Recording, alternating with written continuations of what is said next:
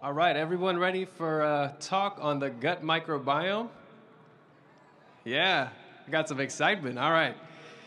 So, before we even get started on the gut microbiome, my name is Andrew Chung. I'm a board certified ophthalmologist, and I'm also certified in lifestyle medicine. Now that we've got that out the way, let's get to the exciting part. When you think about the gut microbiome, you don't always think of it as being a part of your immune system. But what is the gut microbiome? You know, sometimes in science we use these advanced words, microbiome and all these other crazy long words that no one else understands. Well, imagine for a second with me that it's a starry night outside, you're looking up in the sky, it's beautiful stars, there's the galaxy you can see planets. And what does it inspire in you? Maybe a sense of awe, wonder, mystery, all the mysteries that are out there. What is that? Well, guess what? While there's a universe out there, there's also kind of a universe right inside our gut. Did you know that? And that's what we call the gut microbiome.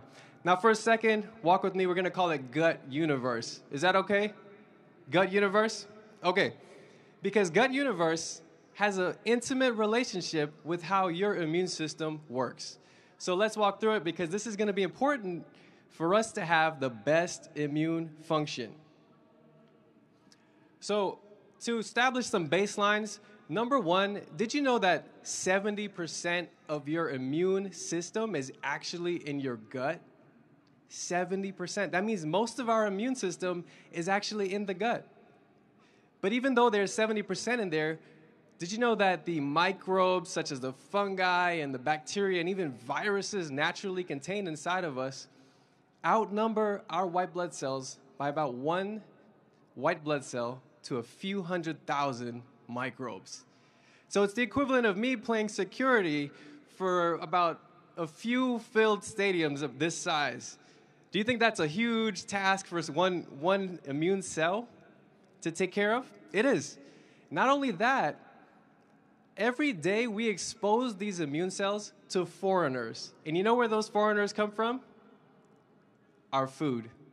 Every single day. But thankfully, there's some helpers in the microbiome. And there's three categories of individuals in the gut microbiome or in gut universe. Number one is the symbiont. And the symbiont has a mutual relationship. And so when you eat, the symbiont eats, he's happy, and he returns the favor by giving us vitamins, minerals, things that were in the food that are valuable to us. You follow that? So we have the symbionts, and those are ones you want to have in abundance in your gut microbiome. But number two, he's called the opportunistic pathogen.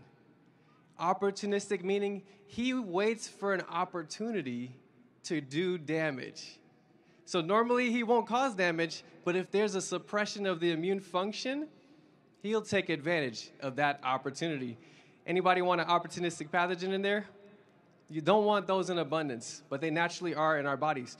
Number three is called the pathobiont.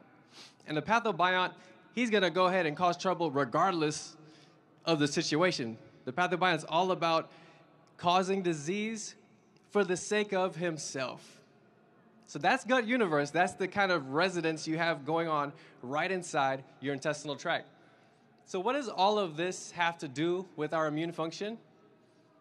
Well, did you know that your immune cell naturally won't respond to every foreign thing that comes into your gut or into your body? Because if it did, then every time you ate, you would be having a major reaction to your food. And some of us are having reactions to our foods. That's called food sensitivities. Well, the main thing that controls whether or not your immune system is actually going to respond to a foreign threat is your gut microbiome. And if your gut microbiome is not in good health, then it won't signal your immune system to get ramped up until an infection is very severe.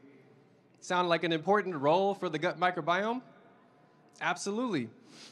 So the question is, how can I have a microbiome, how can I have gut universe so healthy that it naturally signals to my immune system to get active when it needs to get active?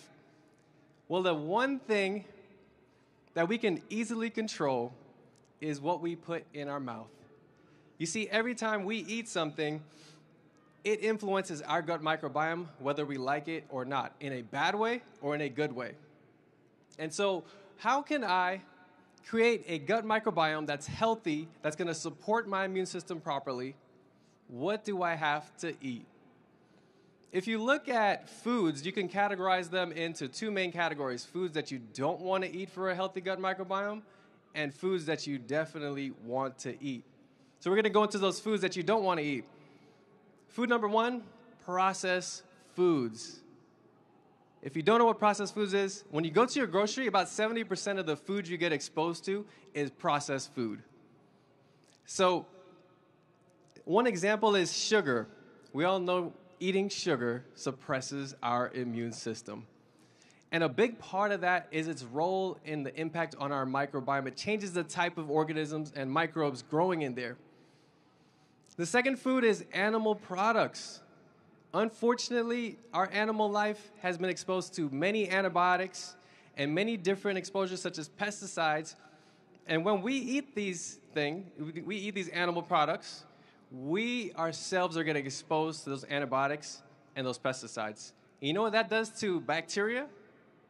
Antibiotics kill bacteria. And so it totally changes the gut microbiome.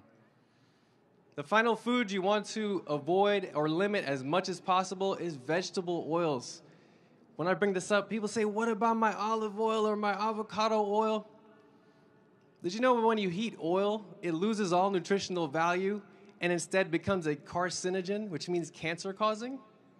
And so avoiding these oils. So then, if I can't eat those things, what can I eat to have a healthy gut microbiome? You know what the answer is? It's very simple. A diet high in fiber. No, don't run to go get some Metamucil from the store. Actually, you can get fiber. Fiber, by definition, comes from plants. And that's why you were given a totally plant-based meal today. It's because we want to help support your gut microbiome in a healthy way. Because one, fiber feeds the good bacteria. And naturally, if you're eating more fiber, you're starving the bad bugs inside. Second thing is, the best diet is a low-oil, whole food, plant-based diet. Not only would it help support your immune system and your gut microbiome, it actually has been shown to reverse most chronic diseases. Some other things is avoid over-sterilization. During this pandemic, I saw people asking questions about, hey, when I take my produce home, I bought organic, non-GMO, but I got my Lysol out and I sprayed it down. You don't want to do that because you're going to be consuming what you put on your food.